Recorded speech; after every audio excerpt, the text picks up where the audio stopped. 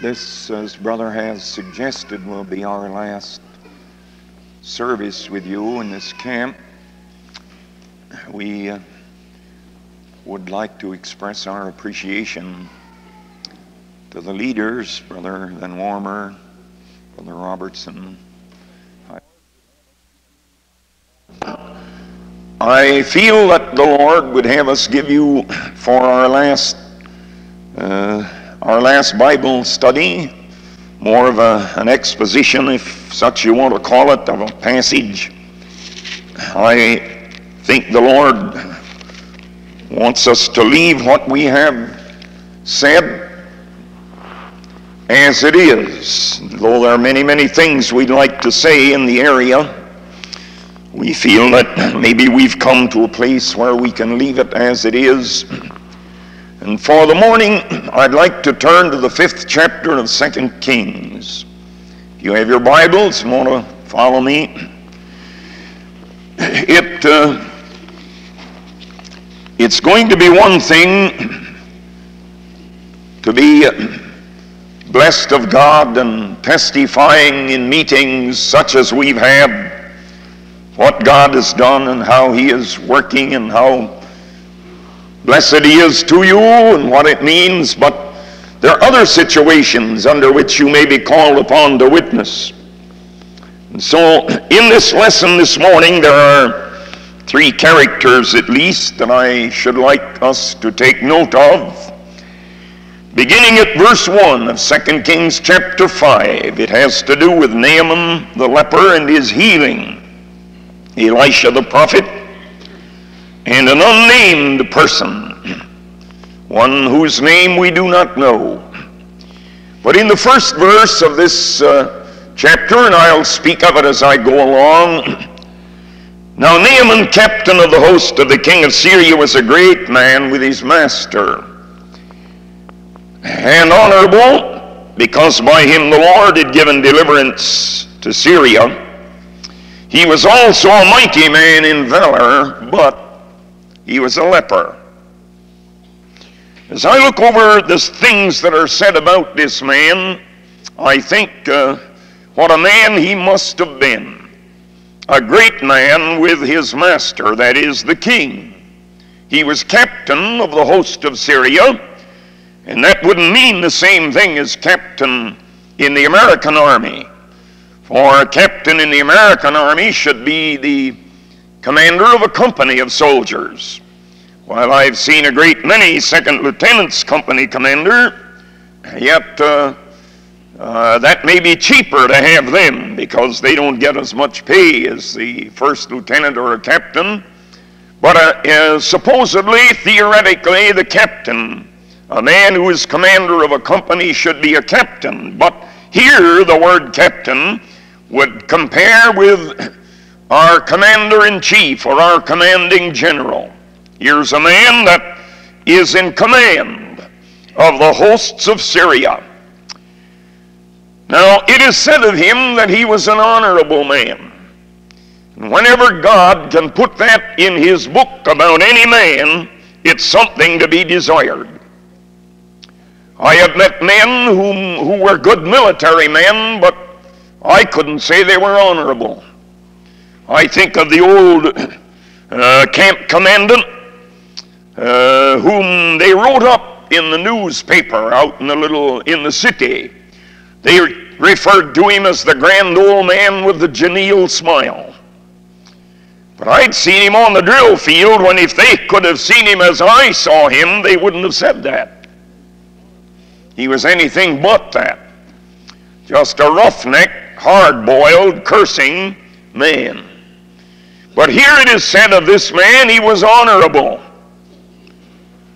And I say that's a worthy title for a man to be able to say of you for God. And actually this isn't just one man saying it, it's in the Word of God that he was an honorable man. Whenever God has it in His Word that a man is honorable, that's something to be desired. An honorable man. Then it declares that he was a mighty man in valor. Now that would suggest to me that he was a man of courage. Now courage is not the absence of fear. A man may not have any fear because he doesn't have any sense. He may have no sense of the danger he's in, and he may be very casual and nonchalant, and yet unaware of the fact that he's right on the rim of death. That isn't courage.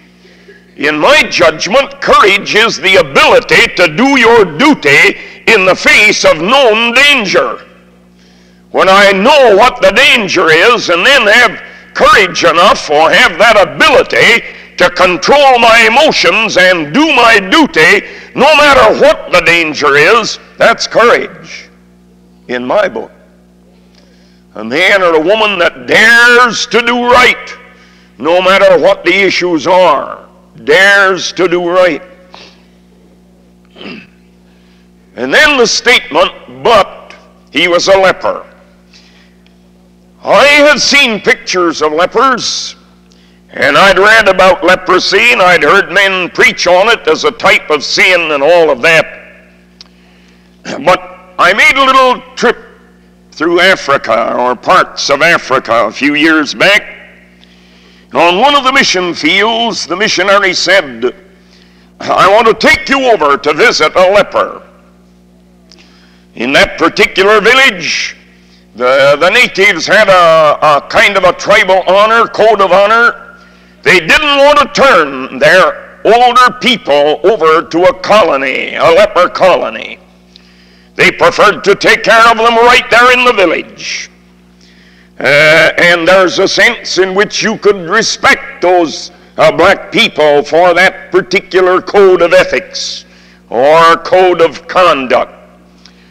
But he said to me, it's a case of burned out leprosy. That is, it's no longer contagious. We went over, and as we came to that little mud and wattle thatch roofed hut with a bamboo slat curtain hanging down for the door, and the man, the missionary, kind of pulled the curtain back a little, lifted it up, and spoke into the darkness of that hut. And I heard a noise. And after a bit, here came a man dragging himself over to the door. He was on a dirt floor, and the noise I heard was him moving toward the floor, just kind of dragging himself over. And when he looked up at the missionary and then he looked at me, I saw something that I had never seen before, the marks of leprosy upon a man's face. He didn't have any nose at all. Leprosy had eaten his nose completely away. All there were was two big holes in his face where his nose had been. Now, you may not be satisfied with the nose nature gave you. Maybe too long or too short or too stubby or what, but it's better than none. I tell you that, it's better than none. For it isn't nice to look at the face of a man that has no nose. That isn't nice to look at. But as he looked at me questioningly, the missionary told him who I was. I had come from America. I'd come over to preach to them, and he brought me over to see him. And I said to him through the interpreter, the missionary, do you love the Lord Jesus Christ? And the missionary translated, and his face lit up a little bit, and he said to the missionary, yes. And the missionary said to me, yes. Then I said to him, then you are my brother. Missionary translated, then you are my brother. And that fellow lifted, and I saw then he didn't have any hands. He just had two stubs. Leprosy had eaten his hands off, just two stumps. He lifted them and he beat them together as he looked at me, and a radiance came over his face that you can't describe, only as you know the Lord. And I said, from that moment, this passage took on new meaning. Here's a man, had everything the world could give him by way of honor, position, and everything he could desire, but he had something else that he didn't want. But he was a leper. And sooner or later, leprosy was going to do to him something of what it had done to this man in that hut. Sooner or later. It was just a matter of time, waiting to see what it would eat off, what would drop first. I didn't get to look at the man's limbs. I saw his legs, I saw his arms, I saw his face. I saw the marks of leprosy. I know he couldn't walk, for he'd slid across the floor, because leprosy had done its work on him. Now we leave that with this man here, and I read again. The Assyrians had gone out by companies and had brought away captive out of the land of Israel a little maid, and she waited on Naaman's wife. And I would submit to you that deep, dark, stark tragedy is in that verse. We read it casually, but I wonder if we think about it. And one of the principles of biblical interpretation is to transfer yourself back to the time and circumstances about which you're reading. I've often went back and wondered, did that band of roving Syrians crowding in the edge of Israel, did they murder this little girl's father and mother and carry her away captive? If they did, that was tragedy. Did they find her at play? Did they just pick her up and kidnap her? If they did, that was tragedy. I don't care how you look at this verse, there's deep, dark, stark tragedy in it. For here's a little girl picked up, parents murdered, we don't know, she's unnamed, we don't know her family, we know nothing about her except what these two verses tell us.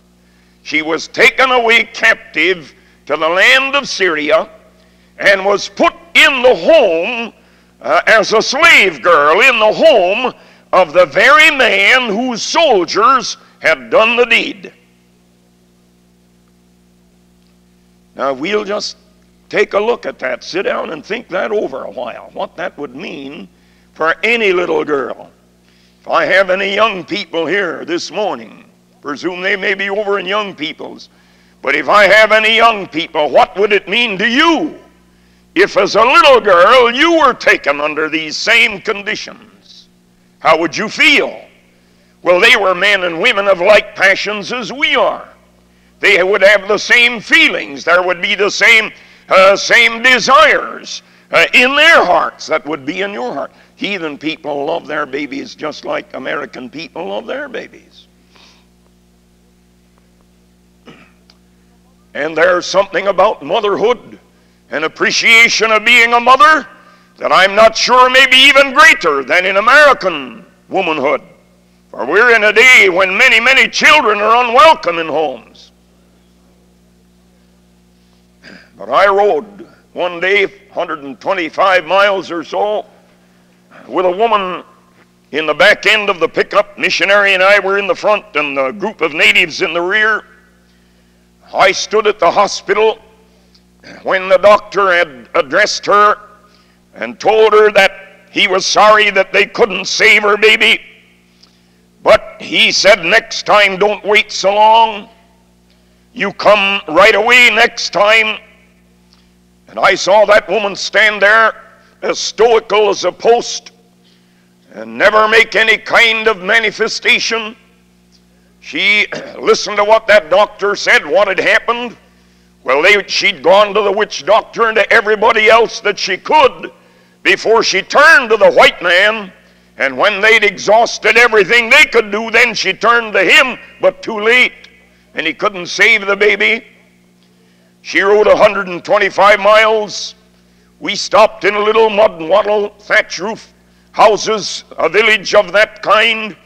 She got out and took her little bag with what she had, walked over to a little gateway, crossed a kind of a dry ditch, and into the yard where a hut and an elderly woman came out. And I suppose it was her mother, asking her something in native, And not until she met that mother did she ever show any manifestation of sorrow. When she met that mother, she just threw her hands in the air and wailed. Not screamed, wailed. And pushed by and ran into the house and apparently threw herself on the ground. And the last we heard as we pulled out of town was the wailing of that woman because she'd lost her baby.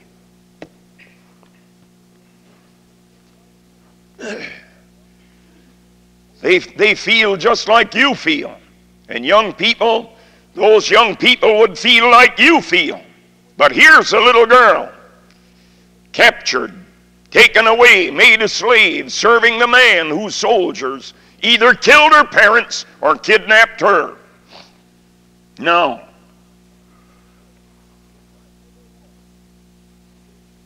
if any girl, if there ever was any justifiable reason in the world for anyone to have bitterness in their heart, this little girl would have been justified.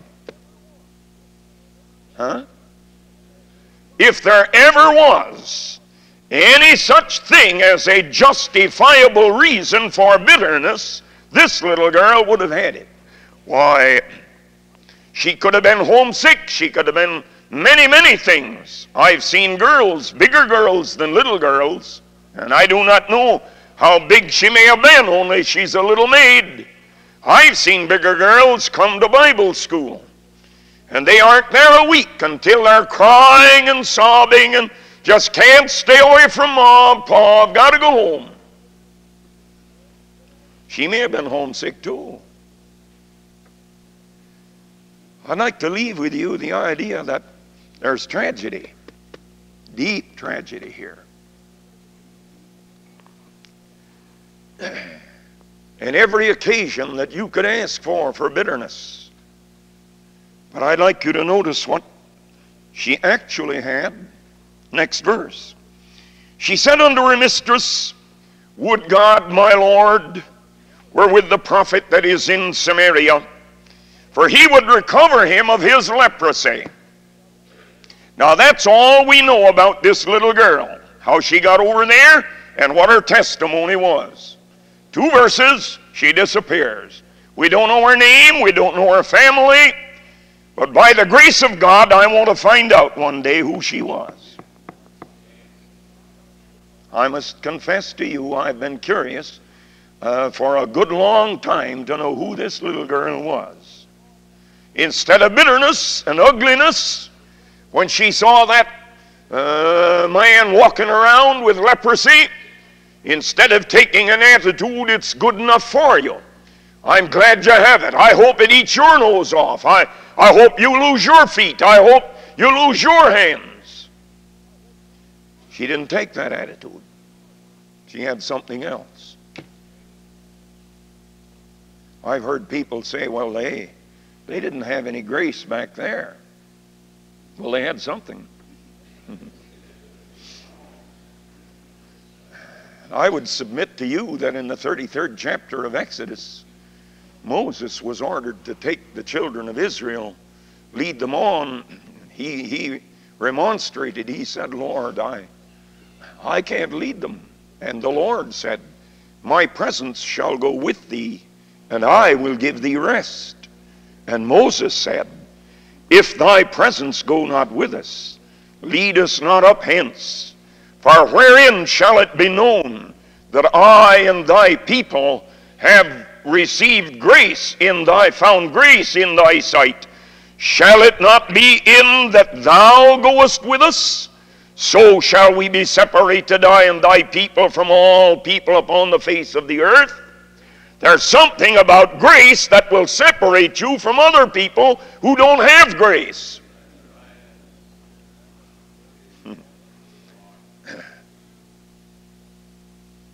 But anyway, the little girl had testified. She didn't have any bitterness.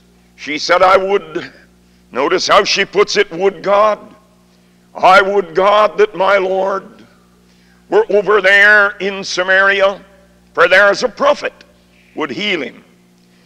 Now, World War I, we didn't have all the means of intercommunication that they had in World War II. Of course, they had the Signal Corps, but every soldier had to learn the semaphore and the wigwag system and the Morse code,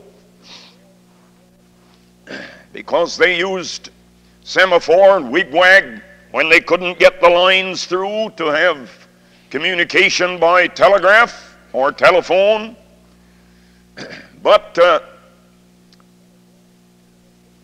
we learned this through experimentation, that you couldn't depend upon oral transmission. They started a 10-word message down a line of 50 men. And it gained approximately a word per man. And at the end, it was so garbled you couldn't recognize what you started with. We didn't try the women, but we did try the men. I don't know whether women could have done any better. It has taught me this, that you cannot repeat exactly what you hear exactly as you heard it. You can't do that. You listen, you get an impression. But what you've heard came out of a personality, passes through a personality, and goes to a third personality. And I tell the impression I receive. So that the rules of war were that no order was ever to be obeyed unless it was in writing or had come direct through communication, never through oral transmission, because it was undependable. Now, I don't know who got this message garbled. I do not know how many mouths it may have passed through. Verse 4 says, one went and told his Lord, saying, thus and thus said the maid that is of the land of Israel. The king of Syria said, go and I'll send a letter unto the king of Israel. Now the little maid hadn't said one word about the king of Israel. I don't suppose the king of Israel ever knew that there had been a little maid like this captured. I don't suppose he'd ever heard about that tragedy out somewhere on the edges of his kingdom. I don't suppose. She at least never mentioned the king. She said, there's a prophet over there. King said, I'll send you to the king, and I'll send a letter. And he did that. And will you note that he took a fortune along with him? You look over what he carried along. In verse 5, 6, he took 10 talents of silver, 6,000, the word pieces is supplied, 6,000 of gold, and 10 changes of raiment. And that's really a fortune. And I can almost picture him as he brought the letter to the king of Israel, pulled up in front of that ivory palace that Ahab had built, and sends that letter in to Jehoram, who was king, and waits for an answer. And old Jehoram gets it, and he tears his garment from top to bottom, and he said, look, see what this king of Syria is, how he's trying to pick a quarrel with me? Who does he think I am? Does he think I'm God that I can kill and make alive? He wants me to heal this fellow of his leprosy.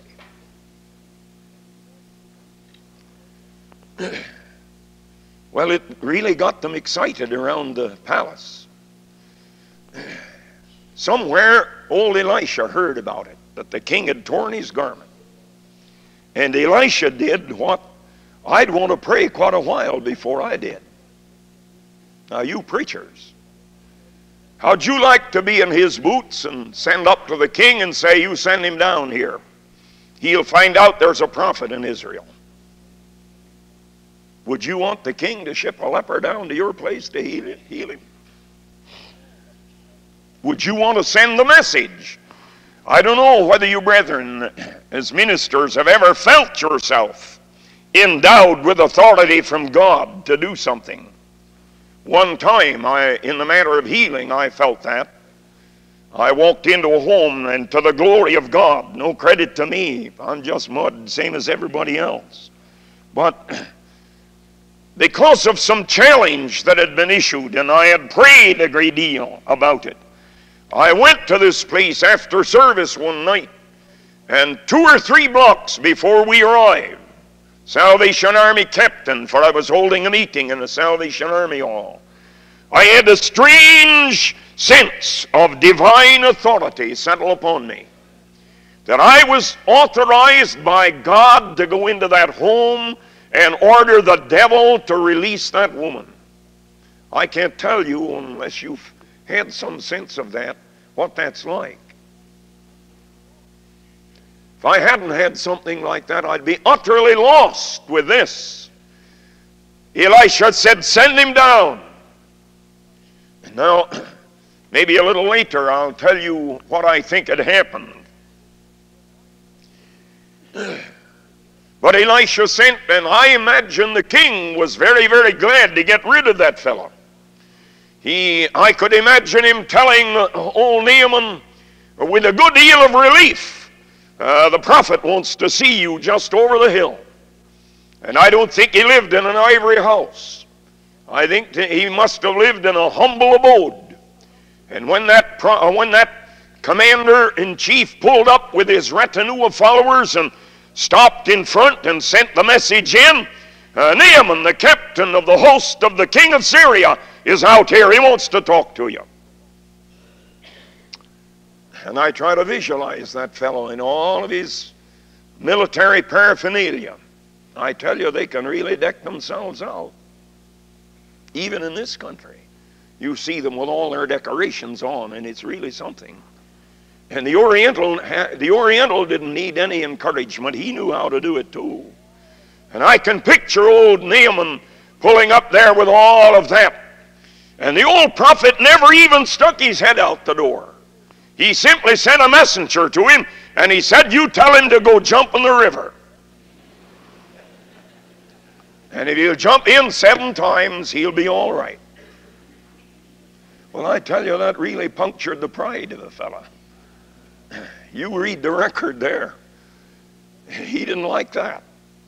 There was a special river he was to jump in, Jordan. Go dip in Jordan.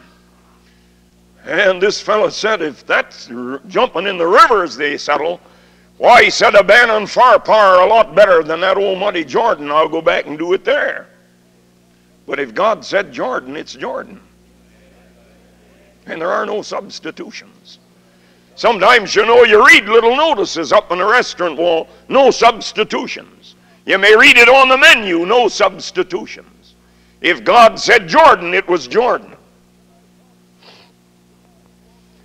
Well, anyway, he said, I thought he'd come out and put his hand on me and make a certain amount of hocus pocus and the leprosy would disappear.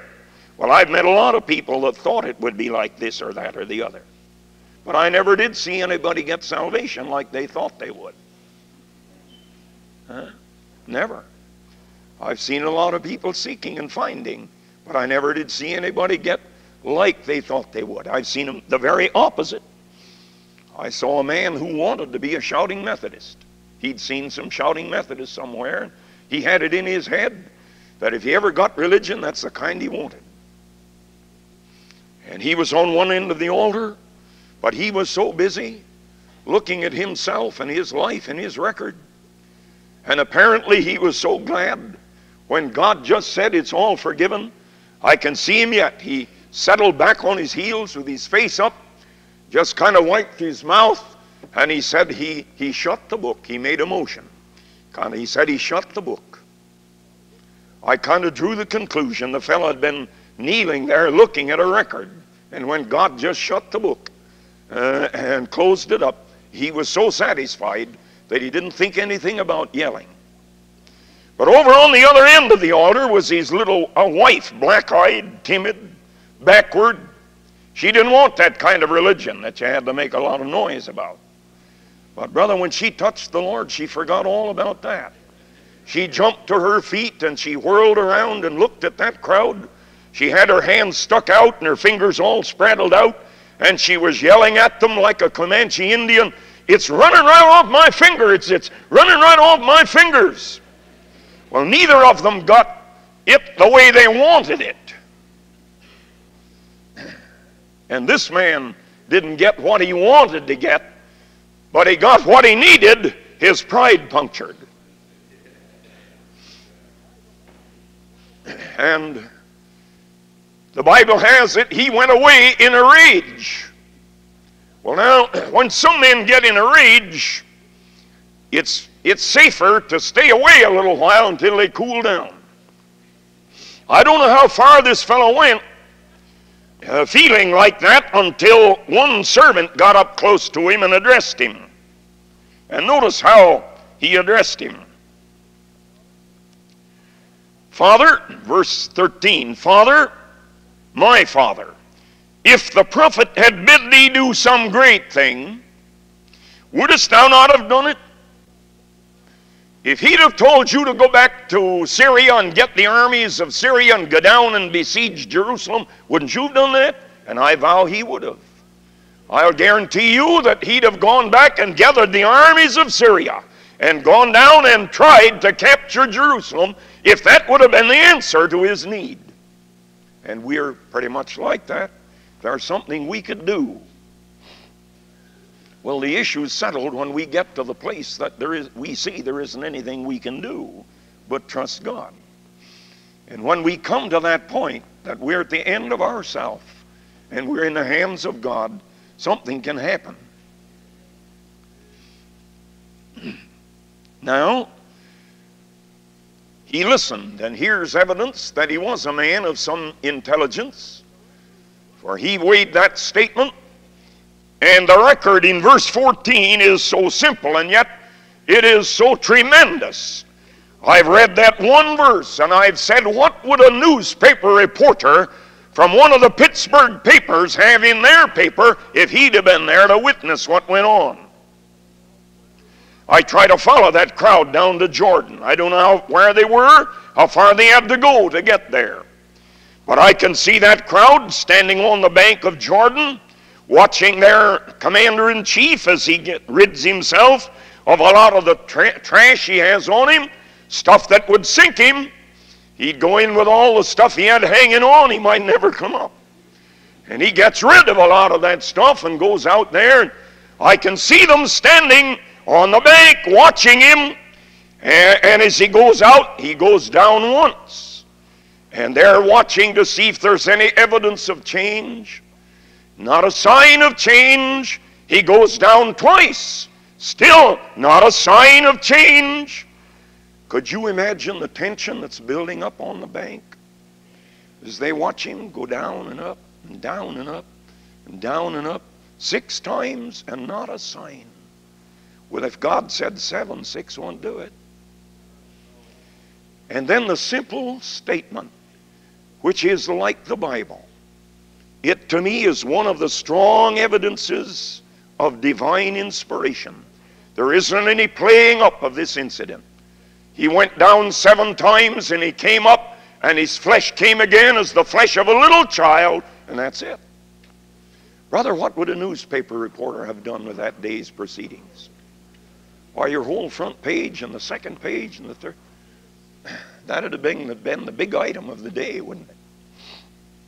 God, in one verse, tells you what happened. He went down, he dipped 7 times, he was healed, he came back. But I tell you, it made a change in him. For now, you note, he returned to the man of God, he and all his company. Here they are, the whole crowd that was on the bank. They all come back. And he said, evidently Elisha came out to talk with him now. And he said, now I know that there is no God in all the earth but in Israel. Therefore I pray thee, take a blessing of thy servant. Elisha said, we aren't taking any offering today. He urged him. No, Elisha said, we aren't taking an offering this service. He wasn't giving that Syrian man 1 inch of ground to stand on to think that he purchased it by any means or amount of money. It was the free gift of God Almighty to a needy soul. We're not taking any offering. Then Naaman became the beggar. He said, will you give me a couple of mules' burdens of earth? Just common dirt. I'd like a couple of mules' burdens of dirt, just common dirt. What's he going to do? Well, he's already said, I know there's no God anywhere but in Israel. Now he said, for henceforth, I'll never make any sacrifice or offering to any God but the Lord. I'm never going to worship or make any sacrifice. I want a couple of mules' burdens of Israelitish dirt. Apparently, he wants to make a little altar somewhere in his home or near it where he can come out to worship Jehovah on Israelitish dirt, the God of Israel. Well, the old prophet said, help yourself. A couple of mules' burdens of dirt, that's easy. But then the man said, will you pardon me in this matter? And he tells him what the conditions are going to be. Said, I'm going back over there, and my master, the king, will go into the house of Rimmon, his god, and I'll be his bodyguard. He'll be leaning on my hands.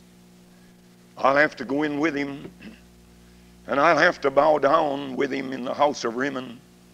He said, would you pardon me in this? And the old prophet said, go along. You made your covenant with God. You'd never worship. You'd never sacrifice. You made your covenant.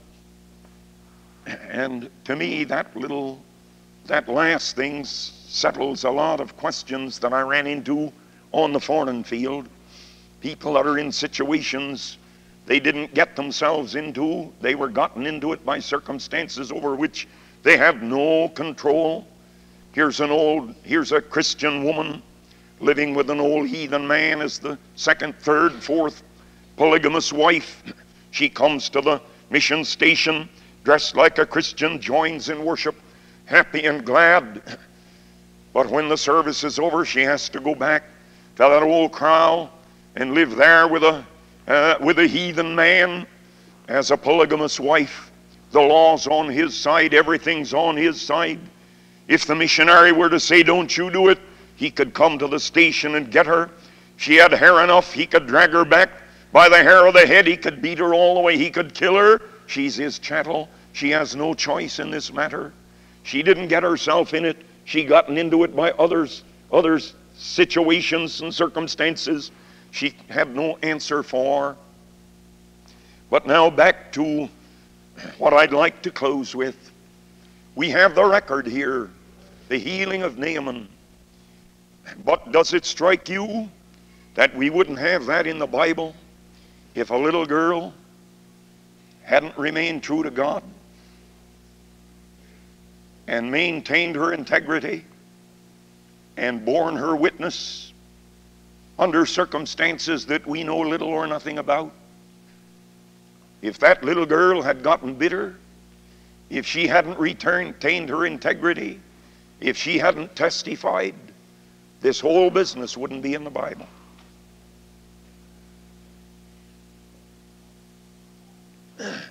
Now, what I think happened, I think out of the simplicity of her faith, there's a prophet over in Samaria that would heal this man. Her faith reached through to God. God reached down and touched that prophet, and that prophet sent for that leper. There was a cycle of faith and divine power. A little girl believed God. God moved, touched a prophet, and he moved, and a leper was healed. But again, it all reaches back and ties to one little maid that was true under circumstances vastly different than yesterday in this camp. Oh, I enjoyed yesterday's services, but somewhere down the road, you may be faced with situations that aren't like yesterday. God will want you to stand true and bear witness when the conditions are vastly different than they were yesterday. May God help you to be what He wants you to be, wherever you are, as He needs your witness. God bless His word.